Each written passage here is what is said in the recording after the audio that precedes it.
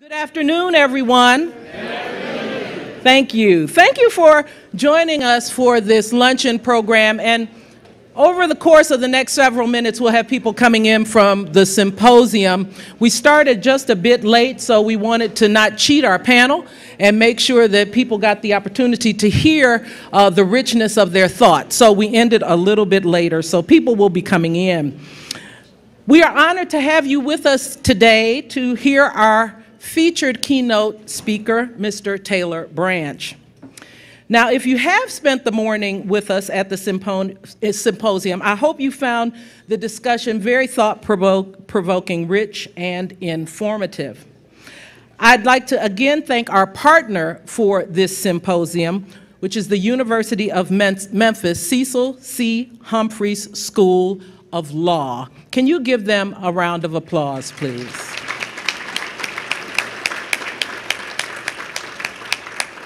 Is President Rudd in the room by chance? He is not here. Okay. All right. Well, the university has been an incredible partner on this endeavor as we launched our 50th commemoration, and we're so appreciative of their willingness to participate with us. As we stated this morning, events like these don't happen without committed friends and sponsors.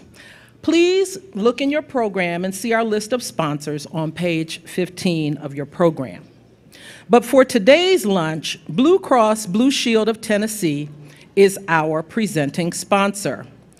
Please join me in welcoming Ms. Dakasha Winton, Senior Vice President and Chief Government Relations Officer.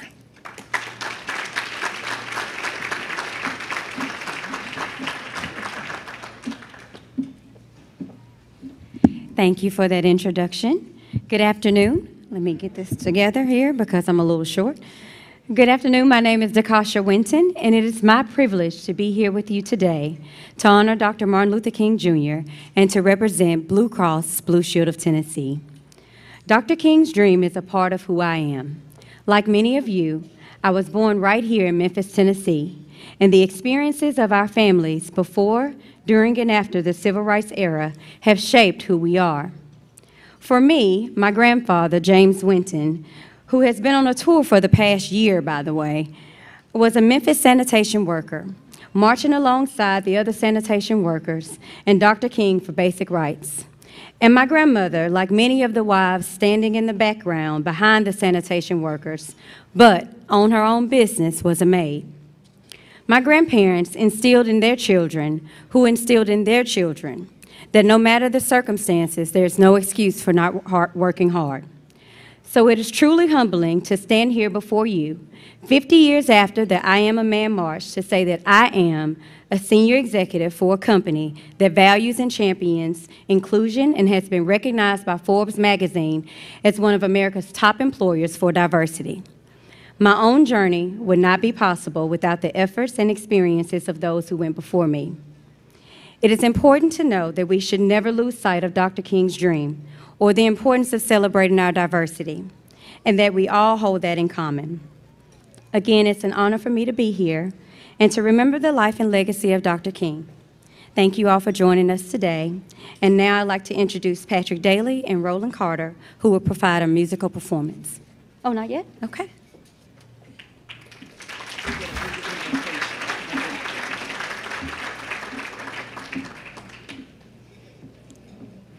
Thank you so much, Dakasha. I did not know that about your grandfather, so thank you for giving us that information. Patrick and Roland will come up after we have the invocation, so I'd like to ask Rabbi Micah Greenstein, Senior Rabbi at Temple Israel and member of our Board of Directors, to provide us with our invocation.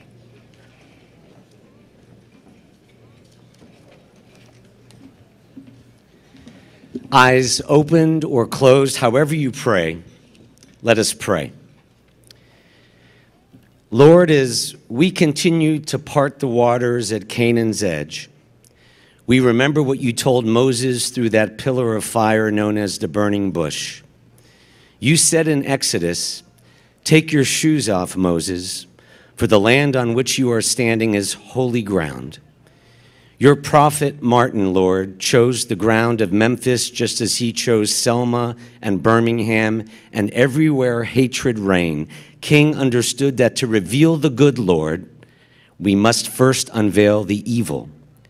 He knew that the goodness and decency of humanity is best revealed through the power of nonviolent sanitation workers and little girls in Birmingham, attacked and assassinated by the enemies of decency, as the world gathers in Memphis to honor not the death, but the life and legacy of King. And in the presence of Taylor Branch, who has made that task his life's work, may the question Dr. King asked in the pouring rain 50 years ago tonight resound in our minds and hearts. The question King asked is not what will happen to me if I speak for the sanitation workers. The question is, if I do not speak, what will happen to them? Thank you, God, for the blessing and privilege of carrying forward the struggle for civil and human rights. Thank you for the food on our table. And as Dr. King would say if he were here, may all who are hungry be blessed with food, and may we never be indifferent to the cries of those who remain impoverished. Please, God, answer the prayers of all who turn to you in need, and make us your helping hands on earth. We offer this luncheon, this MLK50 commemoration, and every breath we take in your holy name, in the name of the God who loves us all. And let us say, Amen. We are very, very thankful to FedEx for helping make this two-day symposium and tomorrow's commemoration a reality. And we also want to thank them for making the museum available at no charge to our museum guests yesterday.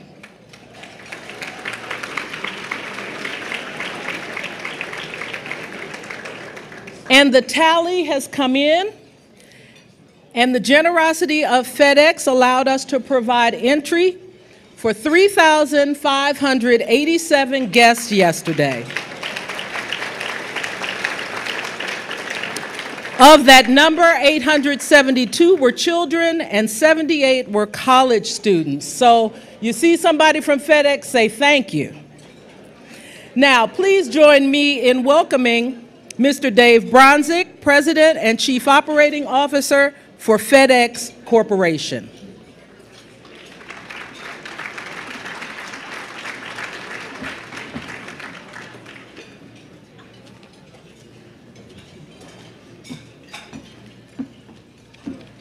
Wow, this is amazing. Terry, you've done an amazing job as always. Thank you. Yes, give her a big round of applause. Well, good afternoon, ladies and gentlemen. It's a great day, and I'm deeply honored to be here with all of you today as we commemorate the life and legacy of Dr. Martin Luther King. Amazing. Today, I have the privilege to introduce our keynote speaker, Taylor Branch. And now that I look over there, I hope Taylor is here. He was sitting over here. Is he? Taylor, of course, has written many books. You probably have written some of them. If not, you need to.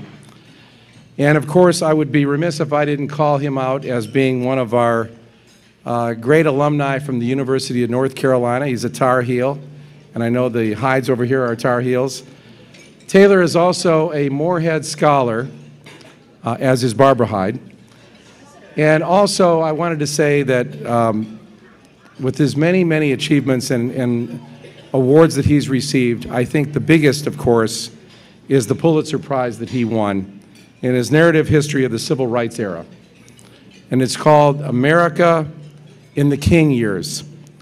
So not surprisingly, Taylor has a lot to say about Dr. Martin Luther King, Jr. I, however, have a few things to say. Dr. King's powerful message of fairness and inclusion, to me, has always been significantly important in my life. And I'll tell you why in a minute. In fact, it's led me to be an ardent supporter of our fabulous National Civil Rights Museum here in Memphis, Tennessee, run by Terry. But throughout my career at FedEx, which has been decades and decades and decades and decades, actually hit 42 years with FedEx yesterday, if you can imagine. Yes, thank you. I think Fred Smith wouldn't be applauding right now. But I've had the privilege of taking my family with me, and they're the joy of my life, all around the world. Canada, we lived in Canada, we lived in Europe, we lived in the Middle East, and I've seen many times throughout my travels differences of people's culture, their diversity, their backgrounds, their beliefs, and things that they view maybe differently than even I would view them. But nonetheless, I've had a lot of time to spend with them. So diversity and inclusion that I've seen around the rest of the world, quite frankly, I wish I could see it more in the United States. It's what Dr. King spent his entire life fighting for. While we've come a long way, and I think you would have to agree we have a long way to go. We must ensure that it's woven into the fabric of our country. And I always tell my folks at FedEx, it's imbuing, to dye into the fabric, to stain in to the culture of our country. We must all play a very vital role in this, or it won't happen by itself. So through his extensive focus on Dr. King's life and legacy, Taylor Branch has paid an amazing tribute to both his story and, of course, to his humanity.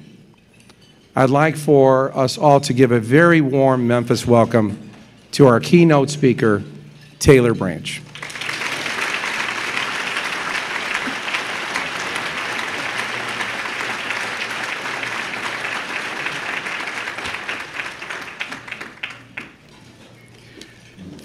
Thank you. Hello, Memphis. I'm happy to be here. I appreciate the introduction from David Bronfeck and FedEx.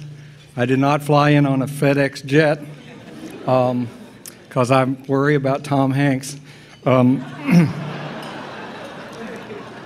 that's a great movie and a great company. I want to thank Terry Freeman and the National Civil Rights Museum and the University of Memphis for sponsoring this amazing event, which would amaze a lot of people in America and certainly a lot of people around Dr. King's table in 1968. I'm humbled by your commission to offer reflections today on what the legacy of Dr. King's movement means for today.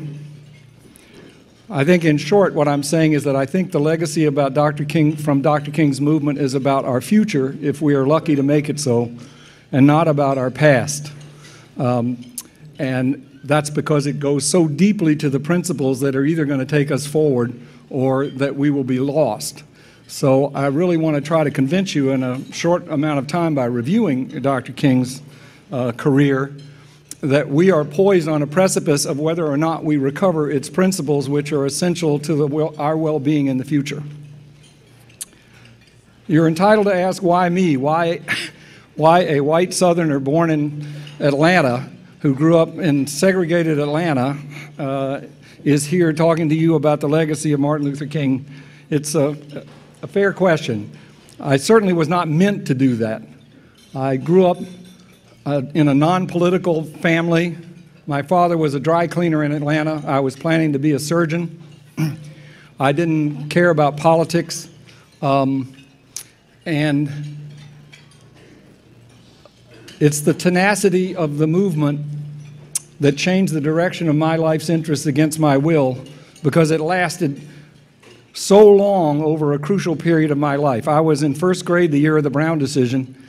I was in beginning high school the year of the sit-ins and the Freedom Rides the next year. I finished high school the year of Freedom Summer and the '64 Civil Rights Act.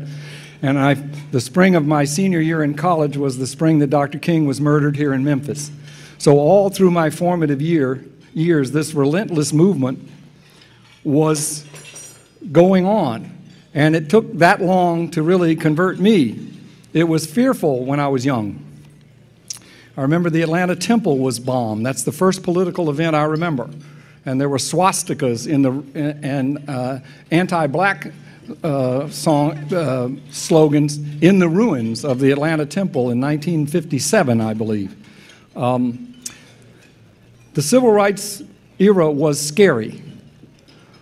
It was scary to white people. It was scary to black people. If all of my thousands of interviews mean anything, don't believe everybody who says that they were in the heart of the civil rights movement, because most black people weren't either. It was a frightening time. I was amazed, but it started raising deep issues, even for me as a child, developing a sense of sarcasm about what was going on while I was chasing girls and playing football. I remember that some of my friends who were hostile across the racial lines were the very ones that would sneak off to Herndon Stadium to hear what we called sanctified Ray Charles. And we would go downtown to hear Jackie Wilson and Mary Wells and Sam Cooke. And there was something about the magic and the emotion of crossover black music in that era that deepened the mystery of where is this race thing coming from? Why is it that my friends court their girlfriends only to black music? And Johnny Mathis was about as white as we got in that period. And we resented the fact that Ricky Nelson would cover Little Richard songs. And Pat Boone. We were wise enough to know that in that era, and at the same time, then the Freedom Rides come out. Where is this coming from? My city of Atlanta, by the time I was beginning to question things, how deep does this go? In a panic, the city of Atlanta adopted its motto, Atlanta, the city too busy to hate. I went to school the next day and asked the only professor that I had that could comment on that, because he was telling me what a joke it was that our school was saying we weren't segregated, we just didn't have any qualified black applicants yet. I asked him, what does this mean? We are bragging about the fact that we're too busy to hate. Doesn't that mean that we have to stay busy so we won't have a natural inclination to hate? Because that's what we have. So if we are bragging that we're too busy to hate, what would we confess? So we realized that race really flummoxed the elected leaders of Atlanta. By the spring of 1963, I told my mother that this race issue had been going on for 9 years since the Brown decision. I'm a junior in high school, and I think that when I get really old and well-established, like 30, I'm going to stick a toe into this race issue because it seems to go really deep. And whether I'm a doctor or not, that's what I'm going to do.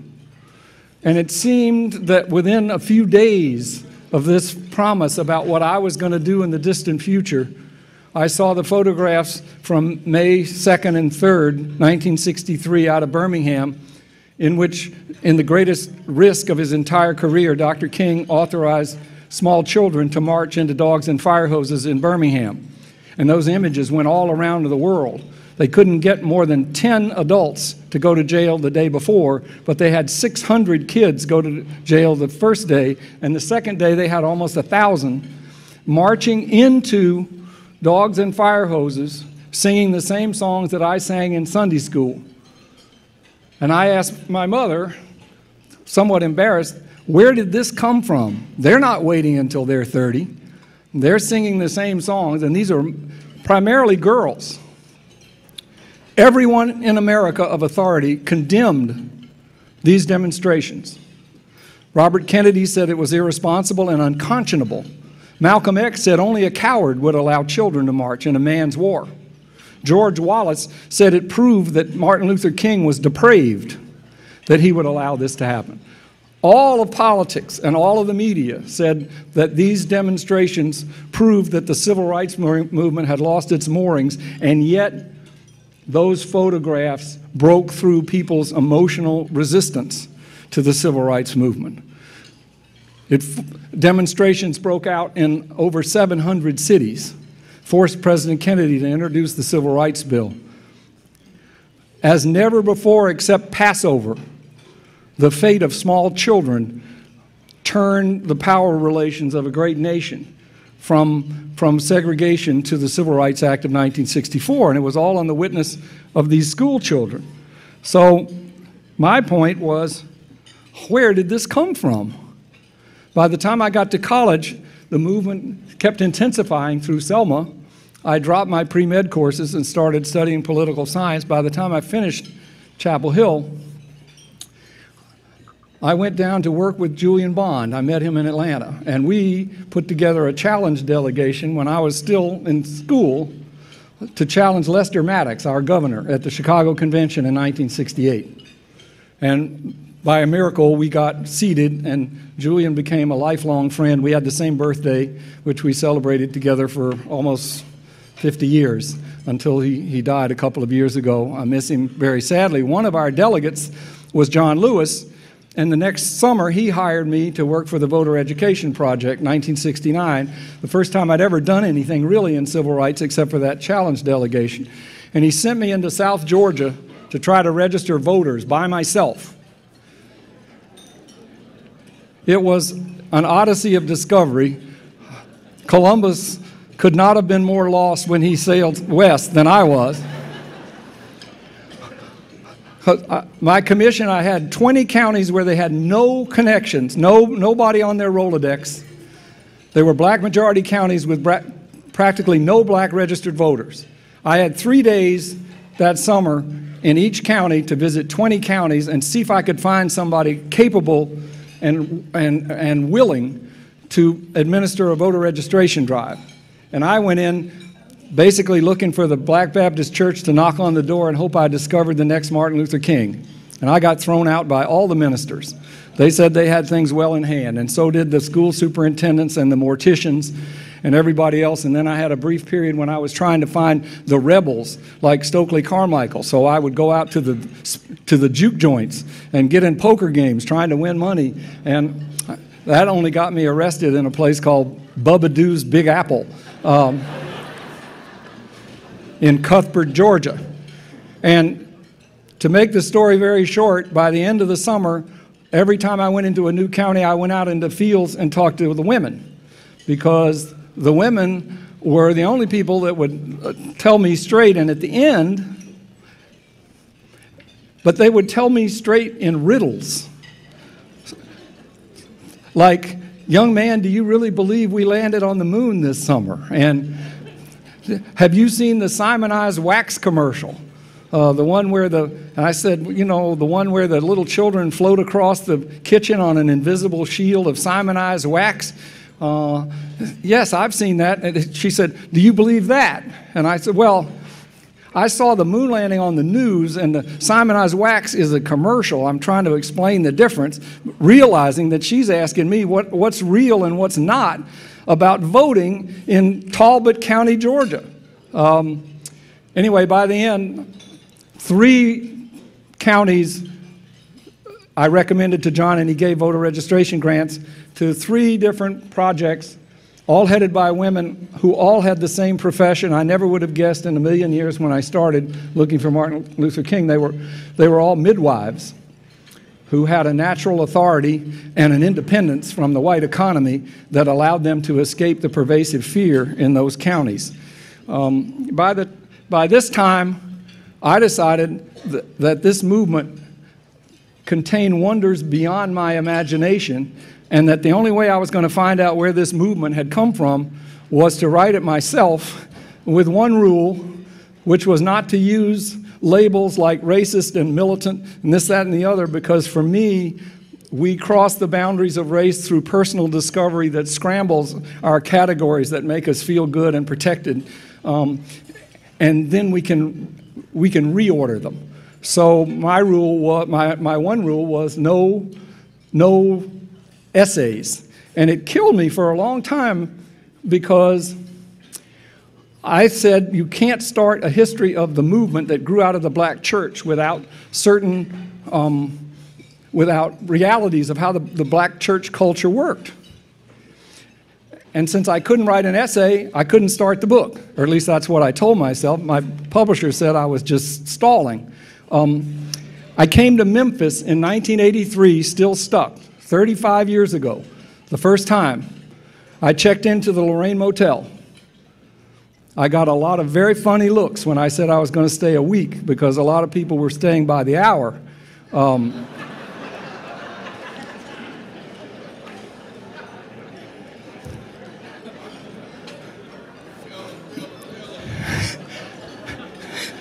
I see, Jesse.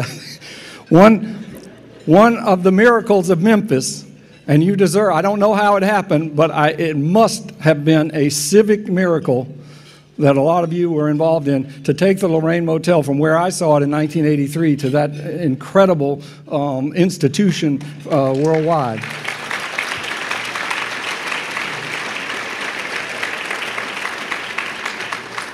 So thank you for that. They let me stay in room 308, the room next to Dr. King, but they didn't have a key to it. In fact, they said they didn't have a key to any of the rooms. When you came back, you had to go to the office and they would let you in.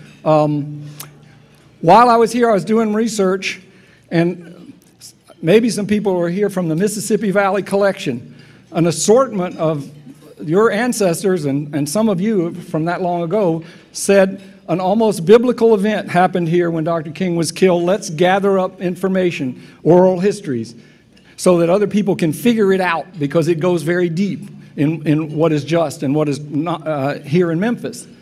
And one of the many collections was that they went out and they got all of the film footage from the Memphis television stations, what had been on the air and what hadn't. And I went through all of this, and I'm sitting there looking at an outtake of a white reporter on the night that Dr. King was killed in Memphis, in the hospital, trying to interview Ralph Abernathy. And the reporter was saying, Dr. Abernathy, what did you see? Did Dr. King say anything? Did you see the shooter? And he kept asking all these questions. And Abernathy, I think, was in shock. He didn't say a word. And the guy got frustrated. And believe it or not, I started identifying with the white reporter, because by that time I had interviewed Ralph Abernathy several times myself and had gotten not much more out of him than this guy was getting. I got what I used to call the standard civil rights interview. Martin increased in wisdom and stature, and I was his best friend. And wasn't very useful. And then all of a sudden, this reporter got so frustrated that he said, well, Dr. Abernathy, you can't talk what happened tonight. Can you tell me when you first met Martin Luther King? And it was like that. He snapped out of his trance and he said, young man, I first met Martin Luther King on a cold, rainy January day in 1954 when he arrived at my parsonage in the company of our prophet, our learned mentor, Vernon Johns. And he started telling Vernon Johns stories. And I knew who Vernon Johns was, but I didn't know very much about him. But this reporter, who couldn't get Abernathy to talk at all about the assassination, couldn't shut him up telling Vernon Johns stories. So I went out and said, this must be really important, and essentially wound up writing the first chapter of Parting the Waters is all about Vernon Johns, because the next time I went to see Reverend Abernathy and ask him some Vernon Johns question, it was like putting a key in an engine. He told all of these stories. And it caused one of my first crises with the publisher. They said, this is your first chapter, are you sure? Americans do not buy big race books, certainly fat ones. The only thing you have going for you is that there's interest in Martin Luther King, and you turn in this first chapter that doesn't even mention him and is about somebody that nobody's ever heard of. And I said, yes, but this tells, through Vernon Johns, you can feel how the black church worked. And he was the predecessor, and he's an amazing character. And so to their credit, they let me begin with that. So anyway, I thank Memphis for my first chapter with Vernon Johns because of the experience of that white reporter. What can we say about Dr. King's, shifting to history, what can we say about Dr. King's career overall? I divide Dr. King's career into two halves. The reluctant ascending King from the bus boycott all the way up to the Nobel Prize. Through that period, through the sit-ins and the freedom rides and Ole Miss and Birmingham and Freedom Summer and St. Augustine, he was trying to get into the White House. He was in some senses like a conventional politician. But he was also reluctant. He didn't go on the freedom rides. He refused. He was very reluctant to get involved in the sit-ins. All along, he saw himself as somebody who was impelled by his beliefs. Now, his beliefs didn't change. I do challenge a lot of people who think, well, who grade him like a professor and say his ideas changed over time. He said that his goal and the movement's goal was to redeem the soul of America from the triple scourge of bigotry, war, and poverty from the 1950s. An astonishingly audacious claim for a movement of a largely invisible people who had access to no traditional political weapons. They didn't want to just free themselves, they wanted to free the whole world. And not just of race, but of poverty and war to boot, because he said they were inextricably related, violence of the flesh and violence of the spirit. That was his goal. Through this reluctant time going up, he would behave like a traditional politician. From the time of the note, from 64 on, he became driven. Because what happened, in short, the way he described it, is that America, the movement convinced America to abandon legal segregation, that it was too much not to allow even black children to go into public libraries and to sit on the back of the bus. But at that same time, the poll said the black movement is going too far, too fast, and we resent it.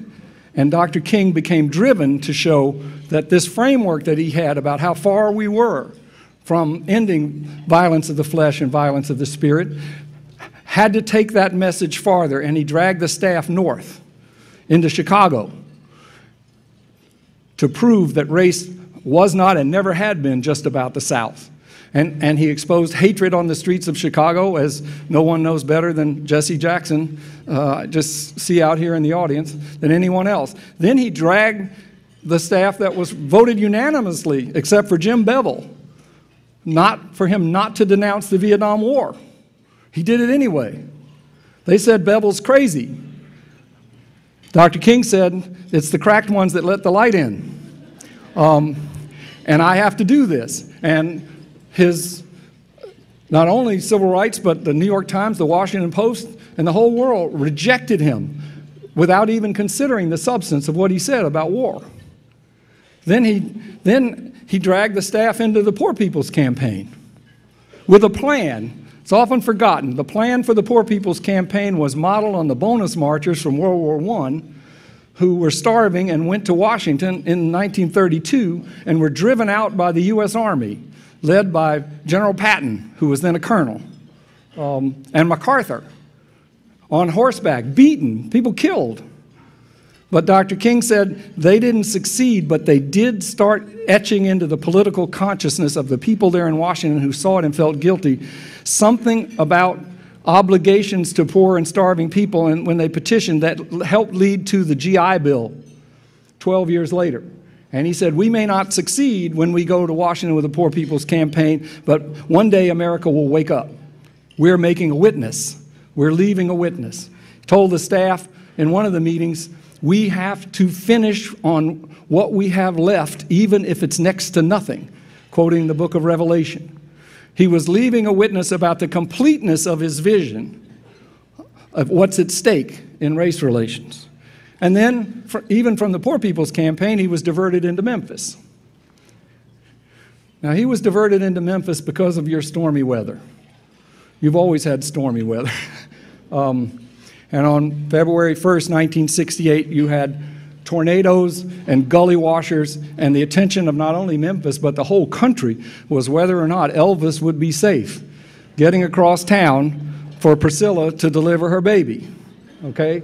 February 1st, 1968. But that same day, the sanitation trucks in Memphis were going through the neighborhoods under strict rules that they were not, no matter what the weather was, to seek shelter in the neighborhoods of Memphis because nobody wanted to be bothered with them. Willie Crane was a driver. They had 3 tub men on each car, on each truck. They were cylindrical, old-fashioned trucks.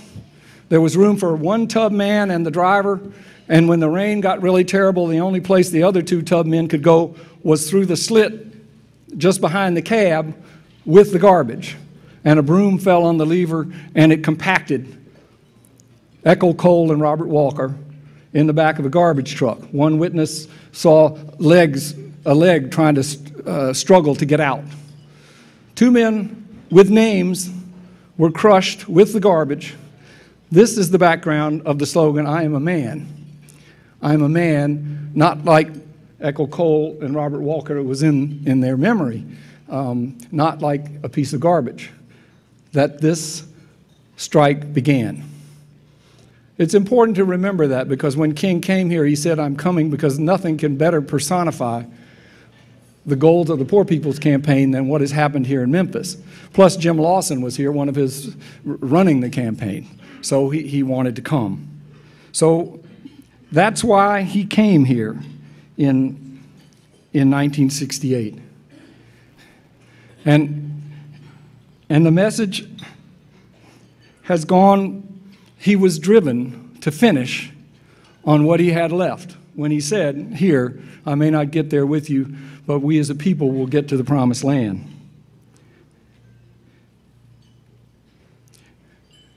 Since then, we've had a country that's been stalled between liberation and gridlock because we lost track of that message, in my view. And we're lucky enough to think about the witnesses that we have. 200 years ago, Frederick Douglass was born. 50 years ago, Dr. King was killed in this city. Frederick Douglass said after the Civil War that the South repackaged its hatred of the Yankees from the Civil War and directed it toward the freedmen to disestablish the 14th Amendment that was born largely right here in Memphis from the riots of 1866 and set aside the 14th Amendment, the 15th Amendment, and even parts of the 13th Amendment forbidding slavery. That we went backwards. We repackaged the hostility to the Yankees into a hostility to the freedmen. Dr. King said that what happened at the end of his career was that America had repackaged the resentment, the overt resentment of segregation and segregationist politicians into a resentment of the federal government that was sponsoring diversity and civil rights laws. And hostility to government became the prevailing theme in politics. He said George Wallace has revised his stump speech into minor little classics that never mention race and say that his only goal is to restore the role of local government from pointy-headed bureaucrats, tyrannical judges, and tax and spend liberals. He invented the vocabulary of modern politics. And we turned away from the message of Dr. King for largely 50 years into gridlock. It's happened before.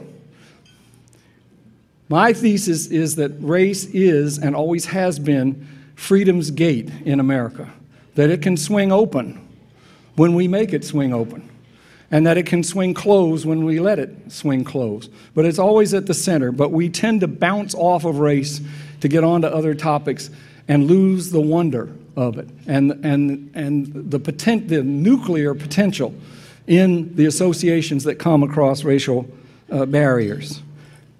Now we're in another period of stirring from women of color and dreamers and women not of color and Black Lives Matter people and high school students upset by the culture of guns to try to influence us the way the kids did in Birmingham in 1963, the dogs and fire hoses. To me, it's kind of like the 1950s when there was a lot of percolation going on. And Dr. King was the first and only civil rights leader to say that the sit-ins were a breakthrough when other people were saying it's a panty raid. The sit-ins are a breakthrough from the start, he said, because there are certain elements of human nature that are so stubborn that words alone are not enough, and you have to amplify with sacrifice, and these college students have found a way to make witness against segregation with sacrifice, and this is a breakthrough. We're waiting to see if something else like that can come along again. I hope it can. I want to leave to you 3 areas that I think are worthwhile for debate and signal posts as to whether or not this stirring of age can coalesce in another period of freedom's gate swinging open, as I hope it will. We're caught in a great paradox that the black-led civil rights movement has opened freedom's gate inexorably for lots of other people. For women who couldn't go to the University of North Carolina when I was there unless they were nursing students, couldn't serve on juries, for seniors, for disabled, for gays and lesbians, things far beyond the imagination of most of the people in the civil rights movement at the time. And instead of Armageddon, nuclear war, the Soviet Union dissolved with people singing "We Shall Overcome" as they took down the Berlin Wall and in Prague. And apartheid dissolved with Nelson Mandela. We have all these miracles, and yet we're trapped in cynicism because I think we have all succumbed to the cynical politics that resented the politics that produced the civil rights movement. And it's up to us to get out of it. I think I want to mention 3 areas of fierce debate, because you're never going to be able to recapture the civil rights movement. You can't fight the next movement by the last movement's rules, but you need to look at them too. I think there's room for healthy debate about leadership and styles of leadership. Dr. King was prophetic leadership. He was the standard leader. He put one foot in the Constitution, one foot in the Scriptures, equal souls, equal votes. Either way, it points toward equal citizenship if you believe about your sacred heritage or your civic heritage. It was a remarkable balance in his rhetoric. But there were a lot of students who said, look, he's a traditional leader. He's just saying, follow me, and we want grassroots leadership. We want people to go out. He's getting all the publicity. We want to go out and serve. Bob Moses, Freedom Summer should be a lot better known. The issues are profound. It requires study, it requires thought, but it also requires sacrifice. My own point of view is that you need every kind of leadership you can get, and beyond leadership, you need every citizen to think that it's the citizen's duty to be leaders. That's kind of connected to grassroots. But we're beginning. I think it's a healthy sign in our stirring that we're beginning to have debates about what kind of leadership is most necessary and who's responsible or not. And people saying whether or not these high school kids can be seriously, of course they can. In America, everybody's leadership rests on what they're doing, and the element of surprise and the element of maturity and the element of optimism is all on their side. The second issue that I think we need to bear in mind is the issue of violence versus nonviolence. This is a hard issue whenever I mention it, because I think people tend to bounce off nonviolence the same way they tend to bounce off race. To find some safe ground to say, I'm not a bad person, I'm not a racist, or some safe place to say there is a case for violence here or there. I have to put in, at this point, a shameless plug. I had a premiere last night of a movie on HBO, King in the Wilderness. I'm executive producer. And some of the most poignant scenes in that, it's only been on once, so if you missed it, it'll be back. It's the first, been trying for 30 years to get something about the movement on the screen. This is the first one. Some of the most poignant scenes are Dr. King debating Stokely Carmichael as they walk along the streets of Mississippi during the Meredith March in 1966 about the merits of violence and nonviolence. And Stokely saying, what he told me afterwards, not all of this is on the film, but why do we have to be nonviolent? How come America admires nonviolence only in black people? But otherwise it admires John Wayne and James Bond. It's not fair. Why should we have, I've been to jail 37 times, he said, for 6 years. I have, you know, I'm like a soldier. Why do I have to keep inviting violence against me to get white America to do what it should have done in the first place? And Dr. King said, Stokely, you're right, it isn't fair. Nobody has a right to impose nonviolence on anybody else. All I'm trying to get you to see is that nonviolence is a leadership doctrine. We're ahead of where white America is. If we step up to violence, we're going back where they are. quite apart from the political and practical issues of whether or not you can win nonviolence as a minority, a largely unarmed minority, in the morality of it, nonviolence is a leadership doctrine, and it cannot, we must rise above the stigmatizing of nonviolence as something that's for the weak. And I'm telling you, we didn't get past that. Dr. King did not win that argument. Stokely was too sexy, among other things. And Black Power became the rage. And I can tell you, to this day, one of the secrets, I know a lot of veterans of the nonviolent civil rights movement who were nonviolent who deny that they're nonviolent today, being embarrassed by it. Not a lot. I know some. And I just mention that because it's so shocking that people equate violence with strength. And that is a question that deserves profound thought, not just your knee-jerk answer. Dr. King went all the way to India to try to find out about nonviolence in 1959 and whether he could make it work. And he came back fairly disillusioned. He said, first of all, the leading opponent of nonviolence, Nehru, proponent, is building an atomic bomb. The rest of the Gandhian nonviolence people have split into 1,000 factions, some of whom step over insects and some of whom fast all the time. He said, we can't have fasts in the American civil rights movement because those Indians haven't had barbecue. And we're not going to fast that much. Besides, we're a minority. We have to invent our own form of nonviolence in the United States. But the point is, he said that nonviolence is not an esoteric, weird thing for vegetarians and Gandhians. Nonviolence is the essence of democracy because democracy is about votes. Every 4 years, we have a festival of votes called an election. Whereas in other countries like Syria, they have a festival of bloodbath. Votes are power. In the Pentagon, if you go to the National War College, they're the only people that take nonviolence seriously, in my view.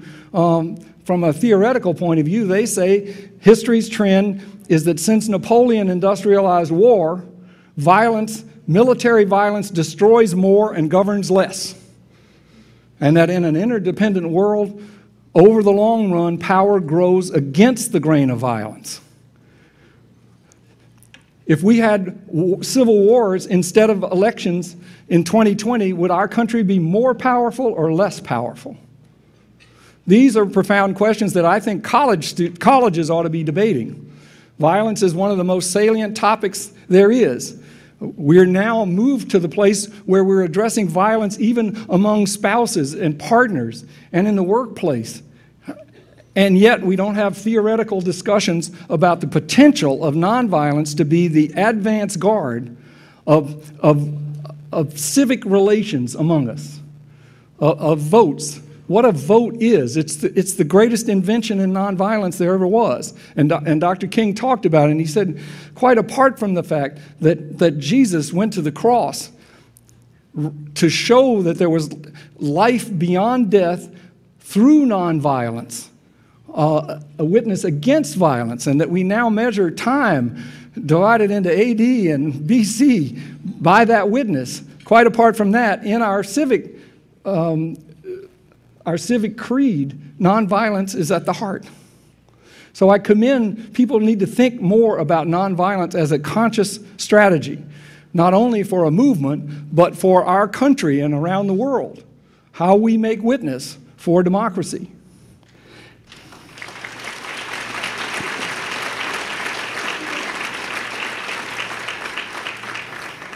Finally, I want to say the third area that's hard is the area of optimism and cynicism itself. What is the role? Where did the optimism of the civil rights movement come from, and what is the role of optimism in a cynical age? Put another way, how did we get to be cynical? Why is it that everybody just will say we're in a cynical age, and you hardly ever hear anybody say, how did we get here and how do we get out of it? What are the elements of cynicism? I suggest that cynicism is not a judgment, that it's an appetite. It's an appetite to have a negative answer. And we the people on the civil rights side of this issue are vulnerable to that too. We can be cynical about the promise of government. I've interviewed an awful lot of FBI agents, including the ones that persecuted Dr. King, the ones that ran his wiretap on him.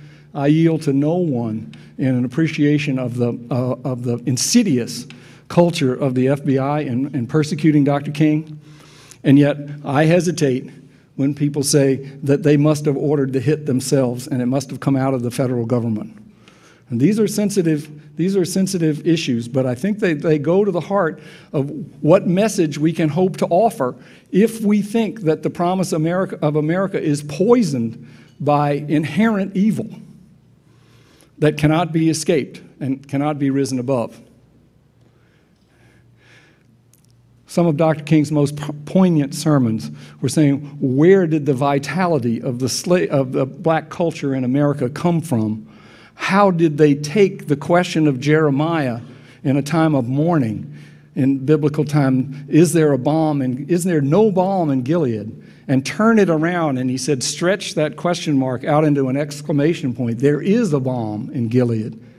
The bottomless vitality and optimism of slaves in the heart of slavery can create that spiritual. How can we, in the 21st century, with all the liberation that is let loose, believe that our experiment in democracy is fatally poisoned and that we can't offer hope from our political traditions? Do not let us become a mirror contributor to cynicism by saying that our government is fatally poisoned against justice. Because that's what you get 50 years ago tonight with Dr. King saying, you know, we will get to the promised land. Mine eyes have seen the glory. He was not a Pollyanna. He knew as well as anyone the depth of what he was struggling against, because he had just made witness for those last 3 years, knowing that he was not capturing America, that America was in that revolt that Frederick Douglass had complained about 100 years before. But nevertheless, he offered optimism every single time. I think that's the most distinctive thing about Dr. King, is the timbre of his voice. You hear the struggle between realism and hope in his voice, and it comes out as a hymn for hope every time.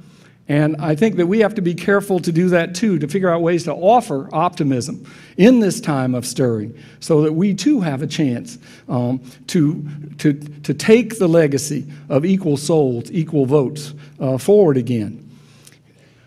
My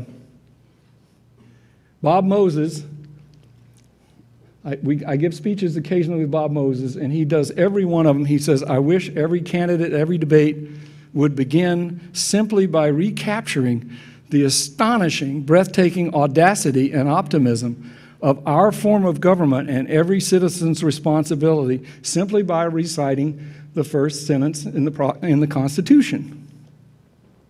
It's very easy, but when you think what's piled up there from 1787, it's pretty breathtaking. We, the people of the United States, in order to form a more perfect union, establish justice, ensure domestic tranquility, provide for the common defense, promote the general welfare, and secure the blessings of liberty to ourselves and our posterity, do ordain and establish this Constitution for the United States of America. That's an optimism that falls on every citizen. And nobody lived up to it better than the movement people in the civil rights era, including Jesse and many, many other heroes who are here tonight. To me, as a white Southerner who studied this movement now for 35 years, I think there's no greater miracle than that a people who had been denied anything but the whiplash of our professions of liberty nevertheless had the political genius and the indescribable courage to lift the rest of us toward the meaning of our own professed values.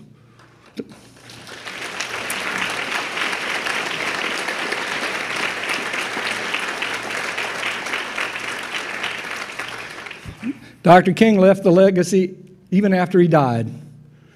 It was published in Look magazine. He wrote it just before he came to Memphis. It was published after his funeral, in which he said, "The American people are infected with racism. That is the problem. The American people are also infected with democratic idealism. There is our hope." Thank you.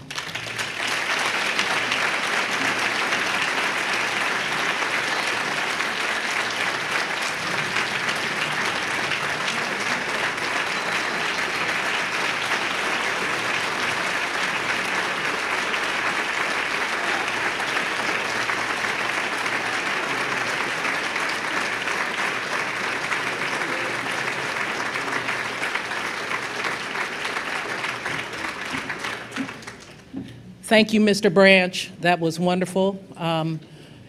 We are going to have a book signing with Taylor Branch over at the Rose Theater, outside of the Rose Theater, for the next 30 minutes. So if anybody would like to get a book signed by Mr. Branch, please do join us. But also, we have one more panel for our symposium, The Promise of Education.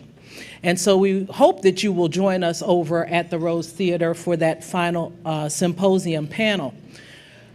I was listening to Mr. Branch, and he said the word percolation. Do any of you all remember, I'm kind of old, you all remember a percolator that used to make coffee? I remember seeing my grandmother's percolator on the stove, and you'd see the little brown liquid come up, start bubbling up.